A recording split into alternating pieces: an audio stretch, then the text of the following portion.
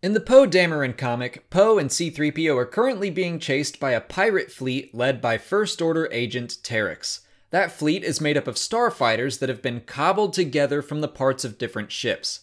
In Legends, that style of starfighter was referred to as ugly, and I mean that as a class of ship. I'm not saying that they're not beautiful on the inside.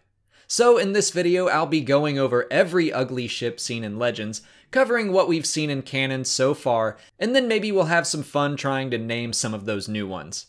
In Legends, uglies were mostly used by pirates and smugglers, or other groups that just didn't have the money to buy a normal ship. Some ugly designs became popular and could be seen throughout the galaxy, but most were completely unique and just built with whatever a shipyard had lying around. Thanks to the scrap left behind in the Galactic Civil War, most uglies used a combination of Rebel and Imperial fighters. The end result usually wound up having the combined weaknesses of whatever it was made from rather than the strengths, and were often in constant need of repairs. The Chur-Daki was a Twi'lek craft assembled from TIE Fighter and X-wing parts. In BASIC, its name translated to Death Seed. The S-foils of the X-wing were attached to a spinning mount that was then attached to the main cockpit of the TIE Fighter so the wings could spin around the cockpit, much like a B-wing. The clutch was also known as the Tri-Fighter. It started with a TIE Fighter cockpit with 3 triangular fins set equidistant around it. It sounds very similar to the TIE Phantom, except it had a round cockpit and no ability to cloak. The Corellian B-wing, also called the C-wing, was simply made by attaching the cockpit of a Corellian YT series freighter on the body of a B-wing. It was considered to be flying junk. The Death Raven was a unique and personal ship to a mercenary pilot named Aaron Kell. He built it using 2 B-wing starfighters on either side of a cockpit. Using 2 B-wings meant it had a massive armament holding up to 40 proton torpedoes when fully loaded. This ugly was actually a fairly capable fighter, and it just looks awesome. The tye-wing took the cockpit of a TIE fighter and stuck it in between the engines of a Y-wing.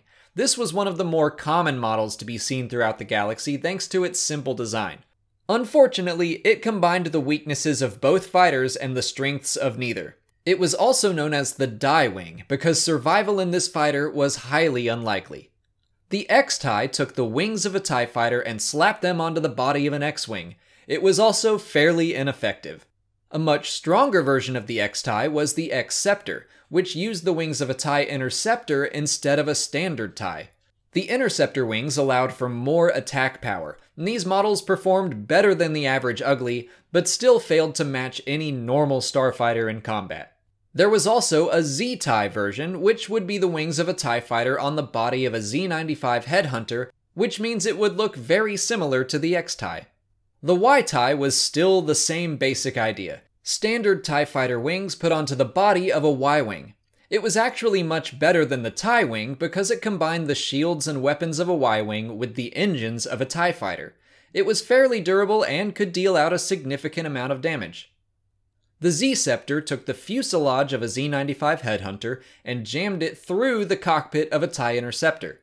It was able to use 2 laser cannons from the interceptor, and it kept the 2 from the headhunter attached under the nose. It also included a twin-barreled cannon on top of the cockpit, and even a slot for an astromech droid. Finally, there was a ship known as the Z-wing in Legends, although it was never seen. I imagine it would have looked like a slightly downgraded X-wing. So now that you know the history of the ugly starfighter from Star Wars Legends, let's take a look at the canon. The term has yet to appear in canon stories, but I imagine it's only a matter of time. The Poe Dameron comic gives us our first visuals of any uglies, but an ugly ship actually appeared in the book Tarkin over 2 years ago. And instead of a starfighter, it was actually a capital ship made of the central sphere of a Trade Federation ship combined with the forward portion of a Commerce Guild destroyer, likely meaning a recusant class. As for starfighters, we have plenty of new examples in the Poe comic, and they seem to be even more creative. Like this AT-AT head with S-foils and interceptor wings, which viewer Quinn the Spin named the All-Terrain Assault TIE, which I like. Or this flying AT-ST. Or this TIE fighter with X-wing wings. The new canon really seems to be having a lot more fun with the variety here, and I'm really digging it. So I thought it would be fun to hear what suggestions you guys have to name some of these monstrosities. So leave any ideas you have in the comments.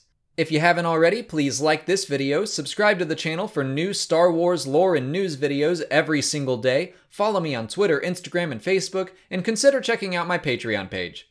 As always, thanks for watching, and may the Force be with you.